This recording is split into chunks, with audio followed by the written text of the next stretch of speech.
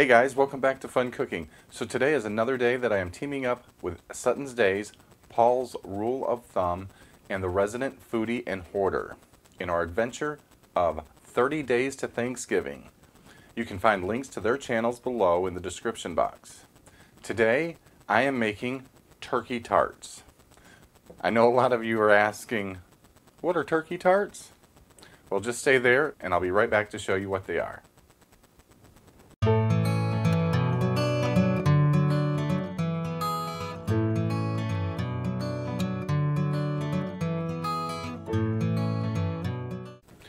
Okay guys, so the ingredients we're going to be using today will be salt, pepper, poultry seasoning, bacon grease, chicken bouillon, chopped up bacon, cream cheese, ground turkey, and wonton wrappers.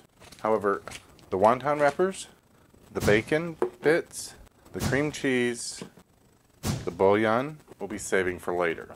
Right now, we're going to heat up our skillet and place our bacon grease inside, because who doesn't like the taste of bacon grease? We're going to make sure we melt this so it covers the entire bottom of the skillet. Ground turkey doesn't have that much fat in it, and we don't want it sticking.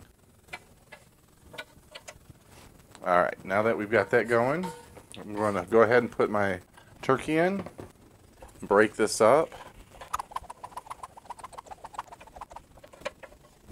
That's fine for the moment. Now I'm going to take my salt and just kind of sprinkle it over, along with my pepper, and about half of the poultry seasoning. Then I'm going to just kind of stir it around, get it mixed in, and we're just going to brown this. This is going to take a few minutes, so I will bring you back when we get to that stage. Okay, our sausage is finished browning, and I placed it in a bowl that's lined with a paper towel to help absorb some of the excess grease. Next, I want to take my cream cheese and put it in my standing mixer, along with the bouillon, the poultry seasoning, and the bacon bits. And I want to mix this pretty well because I want to get these flavors mixed into the cream cheese. Okay, that should do. Let me grab a spatula. I want to scrape down the sides a little bit. I'm going to give it another little quick mix. Okay, then I'm going to add in my sausage. Maybe not all of it. Maybe a little more. I'm going to go ahead and scrape it down again. Okay, that looks good. We're going to go ahead and scrape this off. And the sausage was still a little bit warm, which will help melt the cheese, which will help everything to incorporate. Here I have a mini muffin pan, and I am going to line each one of the wells with a wonton wrapper, gently pushing it down not to rip it. I'm going to go ahead and finish lining these, then I'll be back to show you the next step.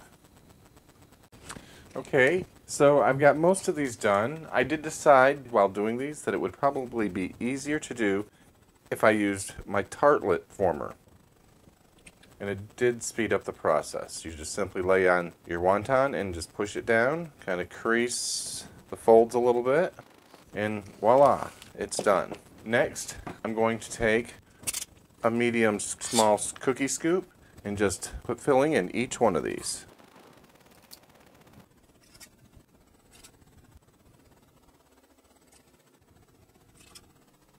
As you can see, it goes pretty quickly. You could probably do this, make these a day in advance, just stick them in the fridge, or if you want to do them sooner than that, you could stick them in the freezer and freeze them, and then when you're ready to serve them, just bring them out and throw them in the oven for an extra 10 minutes.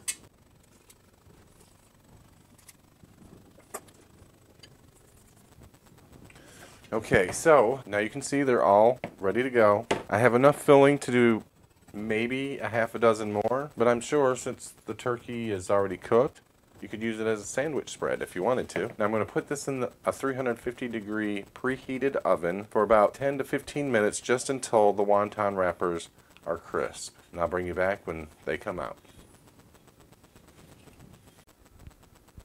Okay guys, these were in the oven for about 15 minutes. 12 probably would have been enough because, as you can see, some of the tips are a little bit darker than I would like them, but it's okay. Those are the ones I'll eat. So I've taken them out of the oven. They've been cooling for about 5 minutes, so they don't remove the skin from the roof of my mouth. We're going to give them a little taste. They're really good. They're nice and creamy. It's almost like serving ground turkey and gravy. Almost. It's really good. It's really, really good. Give me a second. I'll be right back.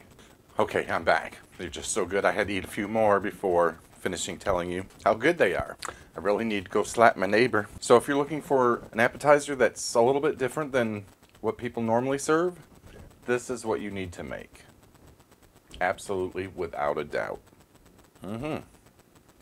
Okay, so we'll see you tomorrow. Make sure you check out the other channels that are participating in this 30 days of Thanksgiving. You can find the links to their channels in the description box below. And I'll see you next time.